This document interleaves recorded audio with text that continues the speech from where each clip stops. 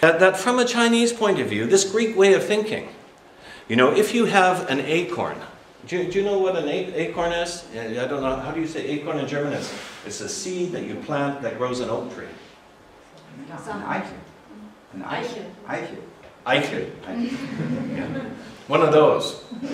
Okay, so the Greek thinking, if you have one of those and you put it into the ground, you get an oak tree. If you have a chicken egg and you sit on it, you get a chicken. You know, if you have a kernel of corn and you put it in the ground, you grow a stalk of corn. But from a Chinese point of view, what you do when you do that is you forget about context. That one acorn in a million becomes an oak tree, the rest of them become squirrels. One chicken egg in a million becomes a hen, the rest of them become breakfast. One kernel of corn in a million becomes a stalk of corn, the rest of them become cows. You know, that if we, I mean, and I'm not joking, you know. I mean, this is the way that the human experience unfolds. We talk about a root. You know, the root is some kind of a single source. You know, you got a root, and then you got a tree. My father was a farmer, and I'm here to tell you that trees don't work that way. That the roots and the trees grow together or not at all. That you don't have a root first and then a tree. That there's a sense in which the roots are branches underground, and the branches are roots reaching to the sky. You know, that this is a symbiosis. And so the kind of language that we use a language of cause. And so you can isolate one cause and you know, you have a concept of a transcendent God, and then meaning derives from that God, potential derives from that God. God, this is the root of the human experience. That way of thinking is not relevant to the Chinese tradition. Cause happens. What you're going to be, how you're going to make yourself as a human being, resides within the relationships that you live every day of your life. That's where you're going to come from. That's where the significance of your life is going to come from. If you're going to make this life significant, you're going to do it not by deriving something from some external I know not what. You're going to get it from living the roles that locate you within the human experience with virtuosity. To live them substantially. To live them, to have meaningful relationships. Meaning comes from meaningful relationships in the world. So what you get when you, William James wants to say, forget about this idea of single source. Forget about this idea of character, of person, of self, of soul. You know, as though you emerge out of this one source and get back to your real experience. There's no you outside of the roles and relationships that locate you within the world.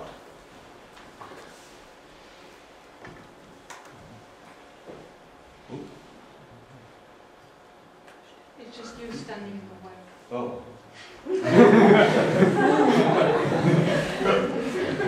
You must have a PhD.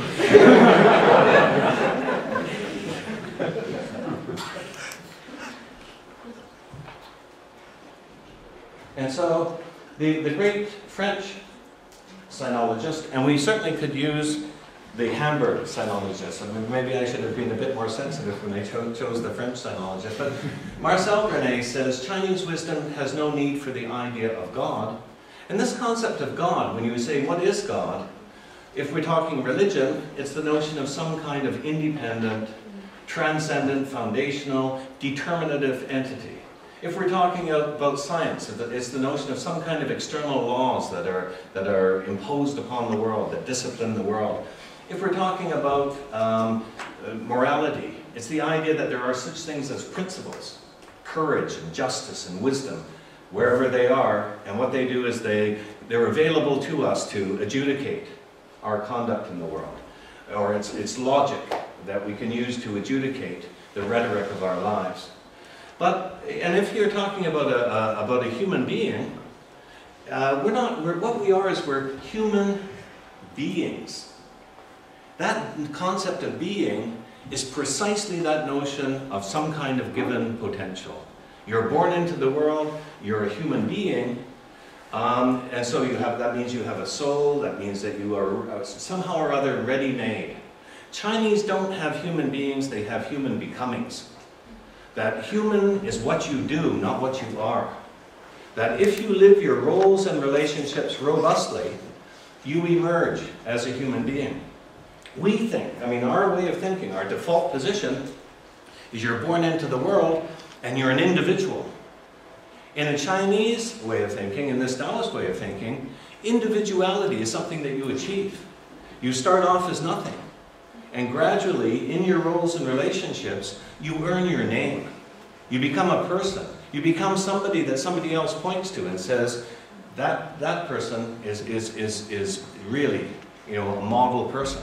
And so as you become distinguished and distinctive as a human being, you become an individual. It's not something that you start from.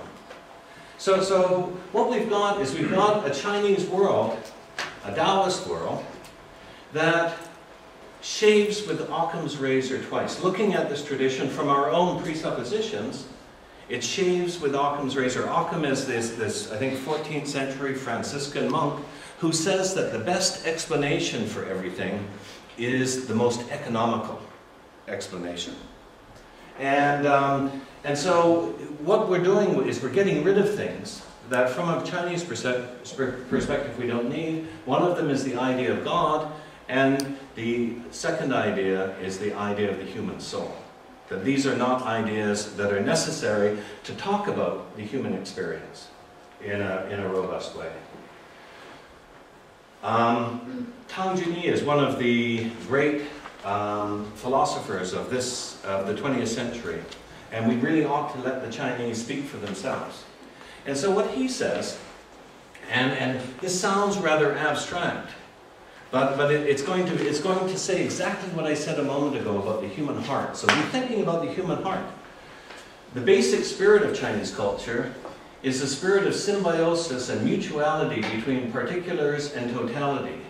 From the perspective of understanding, this means the spirit of being unwilling to isolate the heart from the totality.